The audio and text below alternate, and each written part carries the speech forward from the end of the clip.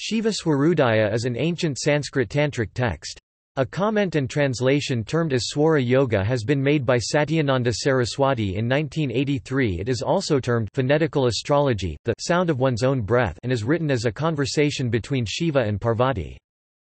Introduction. The script starts with the conversation between Parvati and Shiva, where Shiva starts introducing the scripts and explaining about the need for maintaining secrecy and also stating astrological value of the text.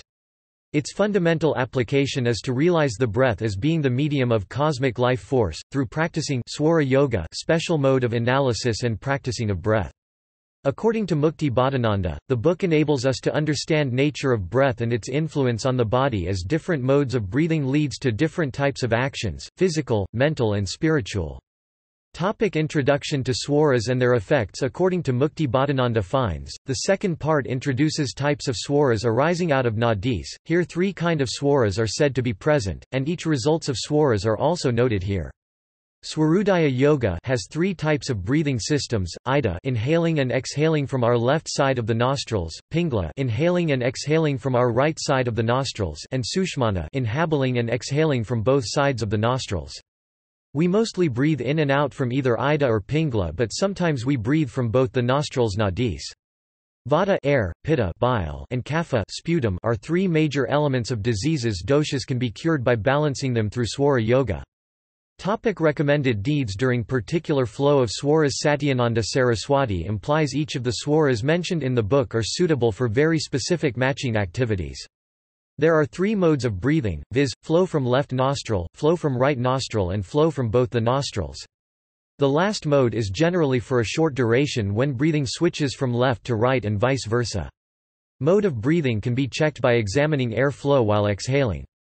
All our actions can be classified into three main categories: physical, mental and spiritual, which are respectively presided by the above three modes of breathing. Following are some of the specific activities which should be initiated when left or right nostrils are active. Some activities are listed under both the modes, which the aspirant may select based on the functional, piousness of the activity. In general, for pious activities are initiated during currency of left nostril. One must change mode of breathing suitably at the time of initiating specific desired activity. When breath is flowing from both the nostrils, the time is beneficial for worshipping and devotional activities only, all other activities must not be then initiated.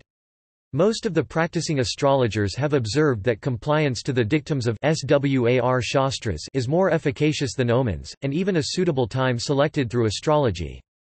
Activities recommended during running of left nostril: it is beneficial, auspicious in initiating long-distance travels, charity, donation, wearing of clothes and ornaments, treaty and agreement, installation of murti, practicing yoga, oblation of fire for peace, worshipping, recitation of holy books, initiation of mantras, leaning of futurity knowledge, marriage, administering of medicine, treating of difficult illness, removing poison, starting of education, singing, dancing, playing musical instruments, discussion on dance, drama, stationary and fixed works, mental and creative works, entering into house, city, village, coronation, seeing king, high official, master, employer, sweet and friendly activities, making friends, women to participate in sexual relations, auspicious deeds, teachings, collection of domestic items, wealth and grains, purchase of jewelry, starting of water tank, pond, well, peaceful and developmental works, trade, give and take by the hand, presenting the mode of breathing, agriculture works, sowing seeds, buying agricultural land, drinking water.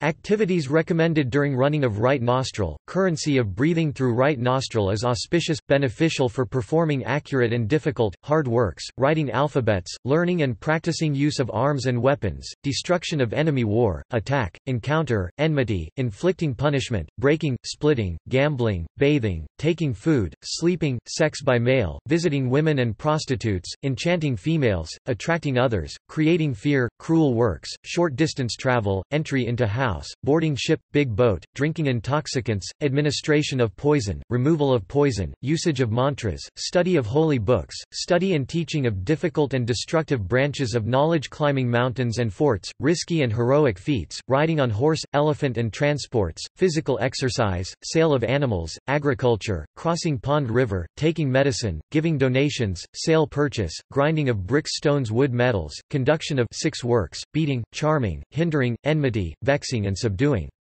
Topic: signs of forthcoming death. At the end of the book, the scripture deals with signs of forthcoming death, stating of behavior of swaras in body and of dreams. Topic: references.